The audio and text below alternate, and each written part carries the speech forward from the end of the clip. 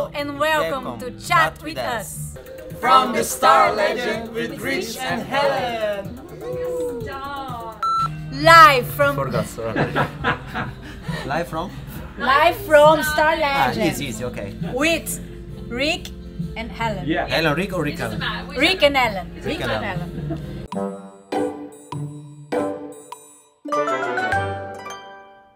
Hello and welcome to the Islas Canarias. Or is it the Islas Canarias? We're in Tenerife, or Tenerife, aren't we? Yes, on the Star Legend, Windstar Star Legend. We are live from the ship for Chat With Us 4. Actually, this is Chat With Us about 4.5, because we did have one before, didn't we? We did have a Chat With Us 4, which we recorded on Scarlet Lady. Yes. Hello and welcome to Chat With Us 4 with Rich And Helen. Today, we're not so formal, are we? No. I rather mucked up on the sound, so apologies for that. Which is why we've got these little microphones to try and... Oh, yours is hidden, that's good. Which we'll try and sort out what we had last time. And then the battery went flat in one of them, and it was just... Yeah, what can I say? Anyway. And we've been sort of having a little bit of a mini break while Richard recuperates from some minor surgery. He's fine now. But we're back up and running, as you can see. We're back on another cruise and lots more lined up. So we're going to tell you a little bit about what we've been up to since we last spoke to you and what the plan is going forward. I'm slowly replacing myself with cyborg parts to become a superhuman cruiser. How's that? Is that right? Obviously not. Anyway, so what are we going to talk about today? Well, we thought we could go over what we've been up to. So just a quick summary of all the ships that we've been on since the Silver Moon and what we liked about them and disliked about them. So quick whistle stop tour of them, and then a brief summary of what we're going to do. Sorry. You're going to have to do lots of cutting on this. Oh, okay, sorry. Okay, so Silver Moon was the last time you saw us. We were in our formal gear for our Silver Moon. We were. We had a lovely 10-day voyage on Silver Moon. We did. We did lots of videos from that. So we'll put links in the corner and you can see the videos that we've produced on Silver Moon. Yes, the best thing we can do is leave a link to the playlist here. And then you can have a look at the Silver Moon videos we've done so far. There's still a few more to go. We've got a voyage vlog that I'm really excited to do. It's just that vlogs, you know, when you talk about like, you know, your experiences and the destinations and things take so long to put together. We're sort of backed up schedule-wise to do vlogs, so we tend to do the sort of quicker ones first. So forgive us if you're waiting for any sort of vlogs or anything like that, because they just take a little bit more time and creativity to get ready. So what we're going to do now is just go through some of the ships we've been on since Chat With Us 3, and just briefly, one or two likes and one or two dislikes, and then, well, that'll be it. You'll be fed up with us by then. So what should we start with? Virgin's Scarlet Lady. Scarlet Lady. Very different experience to the Silver Moon, obviously. I'll of course lead a Scarlet Lady playlist. We've done 3 videos. It's there. I'm pointing to something, but I don't know what it is, but it's there. What did we like about Scarlet Lady? Well, Scarlet Lady, you know, we had some expectations going into Scarlet Lady, and we had some reservations. I definitely had some reservations, but actually, you know, they were all sort of blown away pretty quickly. Yeah, very, very different. A huge ship. A lot of people don't like the design of the ship. I think it looks different, and I like it. In fact, I'm probably the only one I'm the only one that kind of likes the aesthetic of it. It looks a bit like a spaceship. You know, no one's got a rear end like Scarlet Lady. Am I allowed to say that? No one has an aft quite like Scarlet Lady. You disliked that, didn't you? So that was a dislike for Helen and a like for me. It's obviously a personal preference. Yeah, I did like the gym and the fitness facilities on board. I thought they were absolutely brilliant. I really liked the dining concept. So no main dining room, just 6 different restaurants, all with a different theme. The food was very good, and I thought generally the food on board was really, really good.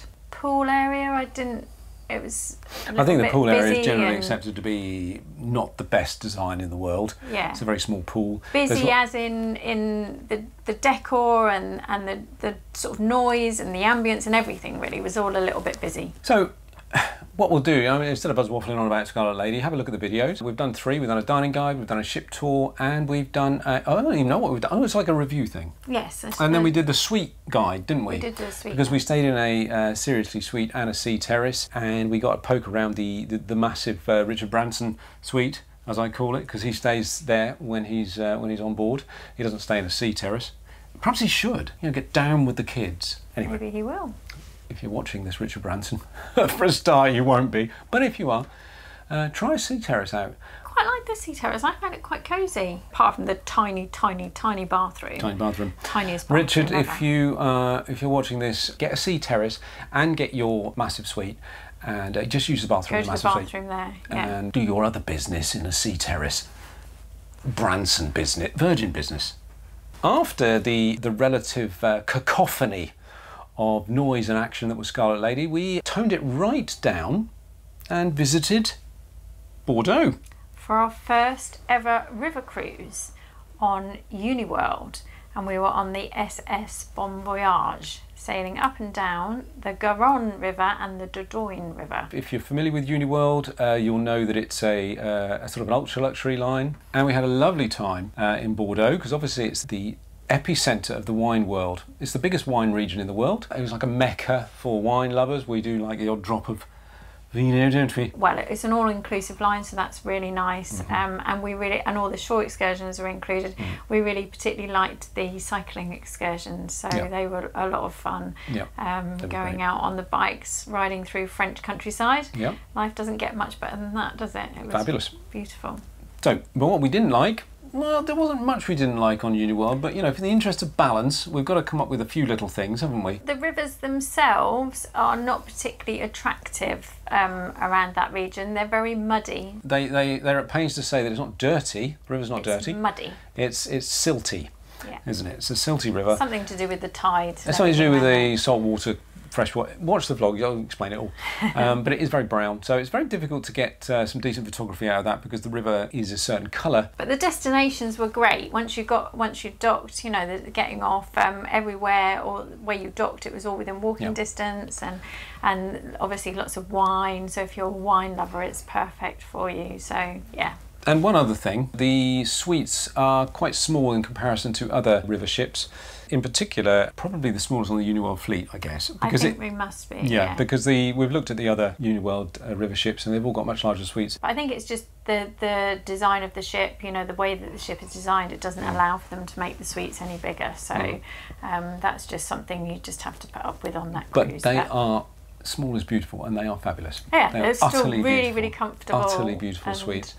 Right, moving on from one river ship, we went straight to another one. Well, not exactly straight to another one, but our cruise after that was a double act. It was. It was a plethora of river ships. A trio of ships. No, actually, it wasn't. It was a duo of ships. So we travelled to the Douro in Portugal. We did the entire length of the Douro. We went up the river in a Emerald ship, the Emerald Radiance, and we came back down the river in the Scenic Azure, which is I would say sister ship, a cousin ship. Yeah, a cousin ship. They're both two brands under an umbrella. One umbrella. We got the opportunity to try both ships, which was fabulous because we could literally compare and contrast the two brands immediately after one another. So that was really, really good. Quite fun, wasn't it? So likes and dislikes. Well, there were two very different cruises. The Emerald cruise ship was mainly UK and European passengers, and the Scenic was mainly American and Canadian, wasn't it? So it was very, very different. Because Scenic and Emerald are owned by an Australian family, I believe, they are very popular with Australians that come across to Europe. So there's quite a high incidence, although there wasn't any this time because obviously the travel ban. Australians can't leave the country. So yeah, the demographic might have been slightly different to normal because obviously Australians can't leave Australia at the moment. So similar but different vibes on both the ships. The Emerald, I mean, they were both very shiny and glossy, very similar and modern ships actually. And, yeah, very modern and sleek. Floor to ceiling windows giving you the beautiful views of the Douro Valley, which is as far as scenery goes, I mean, it's going to be hard to beat, I think. Again, a huge wine port region, so a lot of the excursions were focused on wine and port, which was lovely. And I think the Scenic Azure so far has one of the nicest suites we've ever stayed in. The suite itself was gorgeous, and you can see that here. You so can. We'll put a link to that. You can. It was beautiful, especially on a river ship. So, I mean, not massive, obviously, because you're on a river ship, so limited space again, but it was so comfortable and so well appointed, and there wasn't really much to dislike either. I mean, a bit like the uniworld, you know, when you're talking sort of top end, there's very little to dislike. I would say the only thing is that the Bordeaux rivers are not the Bordeaux River, what am I talking about? The Douro is busier than the Bordeaux region, so you've got a lot more river ships on there, all fighting for space. So sometimes you'll get one, you're eating your dinner, and one will just kind of like all of a sudden slap right on your plate, basically. And there's a little clip of it somewhere. I'll have to dig that one out. You might be able to see it now, actually, as I'm rambling on. But interesting experience. But that's actually typical of river cruising. If you do the Danube or the Rhone or something like that, you often find them, they all dock together. Because there's not enough berths for all the ships. So you find yourself clambering over another ship to get to the shore. It's quite interesting. It's a good excuse to have a little bit of a snout at the ship as well, so someone else's ship. Okay, we left the river after that and went back onto the oceans, and this time we went back to one of our perennial favourites. Our large ship favourites, the Sky Princess, which we had done about 4 or 5 months before the pandemic. We were on her inaugural cruise, so we produced lots of videos for her. We did. So we'll put the playlist here so you can see all of her ship tours, dining guides, things like that. They're ever popular, those ones, and she's a fabulous ship. It almost has a small ship feel within a large ship. I don't know that, you know, in terms of, you know, feel and atmosphere and staff and everything. Yeah, that's how I feel about Sky Princess anyway. We were invited by the Princess PR team to experience the Ocean Medallion, which obviously we had experienced when we were on her inaugural cruise, but I think they'd done some work on it in lockdown, and so we were there to sort of give it another a go, weren't we? It has been much improved since the inaugural voyage. We found it fabulous. I mean, I know some people on some of the other Princess ships have had a few teething problems, you know, still having teething problems with it, but we found it to work really well on the Sky Princess, didn't we? So we loved it. You just walk up to your door and the door opens. We were ordering drinks from a variety of locations around the ship, and that somehow the crew found us, and the drinks came very quickly. Food, if you ordered food on the app, it worked really, really well. I love that if you were sitting in a venue and you don't know where the nearest toilet is, you can just bring up the Medallion app and it will just tell you where the nearest toilet is. Where is the bog button? So you don't have to keep walking around looking for the nearest toilets. And I could see where Rich was all the time, so I could say, oh, you keep an eye on me. I could keep an eye on you. Like, where is he now? For goodness sake, he was supposed to be here 10 minutes ago. Yeah. And there I was. I could see that you in were some obscure corner of the ship trying to take some obscure video, I guess. Where are you? She doesn't have to actually text me now on WhatsApp and go, where are you? In that kind of like stern, you know, that kind of stern text that you kind of, it doesn't look stern, but when you read it, you know it's stern. Don't have to do that with Sky Princess. You just look on it and it goes, oh, there he is. Oh, silly sod. So when we disembarked Sky, we had a little time off because I had an operation and couldn't really move very fast or often, but we are fighting fit again and ready to go. Almost fighting fit. Almost fighting fit. Almost. You're getting there. I'm getting there. I don't get any sympathy anymore. I died of death a long time ago, didn't it? Did I actually get any sympathy ever? You did a little. First For couple about of days. a week. First couple of days. Well, no, it was about a week, believe me. Was it? Felt like forever. So once I'd finished my mandatory recuperation, we find ourselves on Windstar Star Legend, which is where we are now. Yes, we're super excited to finally be here and trying it. It's taken about 4 attempts, so I think this is the 4th attempt, isn't it? So very privileged and very lucky to be on here. We're late in the season. Star Legend is dropping us off at Lisbon and then going across to the Caribbean for the winter. Hopefully we'll get the very first video out for you within the next week. And you can see for yourself what the fuss is about. They've spent a lot of money, and if you're slightly apprehensive about having a ship chopped in half and then welded back together again, please remember this one simple fact. All new ships are made in blocks that are welded together, so it's no different. And actually, if you look at the physics of welding, and if you're a welder out there, please correct me if I'm wrong, I don't quite know this, the weld is stronger than the steel that surrounds it. Did you know that? It's actually... This coming from someone that doesn't even know how to put a screw in the wall, I mean, for goodness sake. Oh, God, you got me right there. God, that was a kick in the heart. I wouldn't believe anything that he says about anything. That was a kick in the heart. Anyway, actually, as far as we're concerned, this is the second stretched ship we've been on, because we've been on the Silver Spirit, Silver Sea Silver Spirit, when it was newly stretched. We are actually staying in the new block. So this is the new block. This didn't exist before. No. So if we were staying on Star Legend prior to the stretching, we would literally not exist. But it's fabulous. It's very exciting. We've got lots to show you with that, so we will show you. So keep an eye out. So going forward, we thought we would slightly change the format of our chat with us, because now that we're travelling a bit more, we're finding it harder to do them more regularly. So we'll probably try and aim to do about one a month, and we thought we'd make them much more of a sort of question and answer session. So a general question and answer session rather than focusing on any particular ship. So if you have any questions for us that you would like to ask us, and I know some of you have already done that, but if you don't mind asking the question again, because we've sort of lost where we're at with questions. So if you could just leave them in a comment below this video, that would be great, and we'll try and keep on top of them going forward.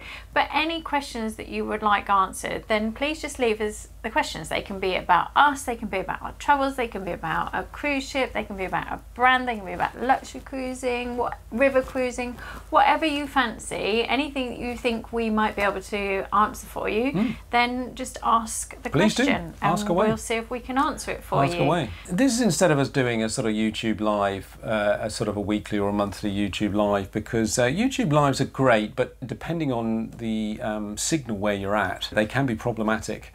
So we like to just do what we do now, which is film something on location, because locations are fabulous. I do like filming Chat With Us in different locations because it's fun. It adds a little bit of variety. But if we do YouTube lives, it all depends on the signal. And obviously, if you're relying on Wi-Fi on any ship, and it could be the best ship in the world, sometimes you're going to fail. Patchy, to say the least. In fact, often you're going to fail, aren't you? So instead of asking us a question live, please leave us a question in the comments, anything you like. We will we'll put it in the hat. And we'll try and answer it in our next Chat With Us, which will probably be sometime just before Christmas now. So just to wrap things up, thank you very much for watching Chat With Us 4. We'll leave a clip with the original Chat With Us 4.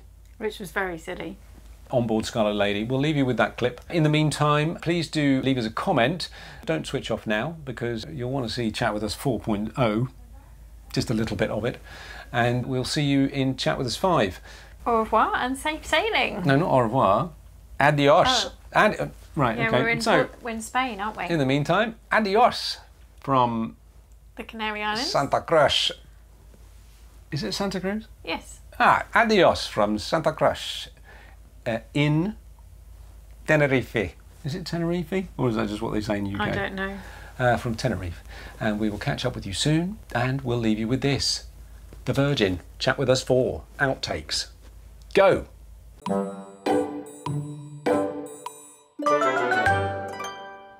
We're in a Seriously suite, which is the entry-level suite, which is rather lovely, and we get these rock star robes. However, I've just noticed, only just, and we're getting off tomorrow, that mine doesn't have a hood, and Richard's has a hood. And on the back it says Rock Star, which is well. Mine says rock star, but I don't have a hood. I'm rather envious of the hood.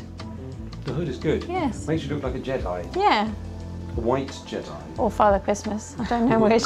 And also, obviously, as we're on Scarlet Lady, this isn't an attempt for us to be saucy at all, because we are fully clothed under these robes, aren't we? Well, so, we are, but this is like a, you know, saucy ship. It's marketed as a saucy ship. Yeah. But actually, our 4 days have been quite slightly less than saucy, I suppose. A bit more conventional. I don't know where you should put this in. General cruise questions about anything. Us, we also like, or our cruise. We'd also like no Silver Moon questions. Not personally. Well, No. you can ask personal questions. Well, you can ask personal questions. I don't know why you'd want to. Well, do you want to ask personal questions? No. There is a show on Scarlet Lady that is very personal. We won't go into that now. No, let's not go into that. Talk about that next time. Yes. If we haven't been to it yet. No, we need to go to it. Anyway, We'll see you later. But what is it? Fair winds and sail seas, or fair seas and sail winds? What is it? Fair winds and rough seas? None of Rough that, I seas don't and- think. You know what I mean anyway. Read the caption. Until next time. Bye. Bye.